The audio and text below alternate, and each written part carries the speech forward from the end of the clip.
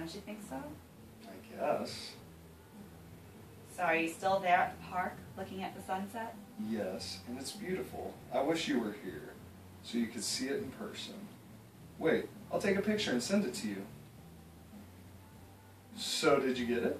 Yeah, I got it. It's pretty. I've always loved the beach. I wish I were on a beach.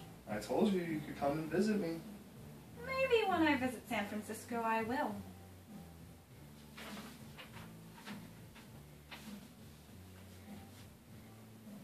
I still can't believe you took my advice seriously about looking at the sunset every day to remind you there's always tomorrow.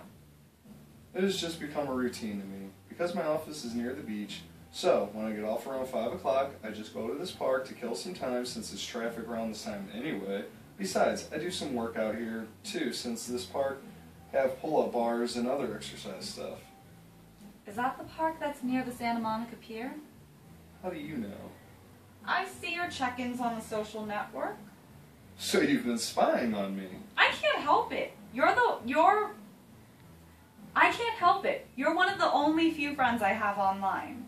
Now why is it that you have so few friends online? Hey, I'm not the kind of person who adds everyone on my social network every time I meet someone or just because someone requests me my friend. I didn't even add my mother, or else I would probably have a barrage of messages from her asking me how I'm doing here all the time. Besides, I'm a pretty private person. But you're not to me, though you're an exceptional... But you're not to me, is that it? Sorry, it's right at the page. Okay. But you're not to me, though. Oh, wait, because I heard the page. Yeah. Okay, go. But you're not to me, though.